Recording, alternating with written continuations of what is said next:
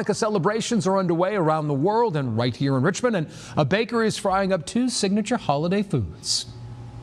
Yesterday was our first day making sufganiyot, which is a jelly donut. And because of Hanukkah and the story of Hanukkah, we do all of our food is related to the story of Hanukkah, which involves oil. So we fry latkes in oil and we fry donuts in oil and anything else you want to eat that's fried in oil. That's Claudia Strobing, the owner of Claudia's Bake Shop in Carytown. The kosher bakery offers Jewish classics like challah bread, babka muffins, and rugula, plus the traditional holiday foods Claudia mentioned. Hanukkah is a Jewish festival commemorating the recovery of Jerusalem. It's also known as the Festival of Lights, based on the Hanukkah miracle when there was just enough oil to keep one candle lit in the temple in Jerusalem.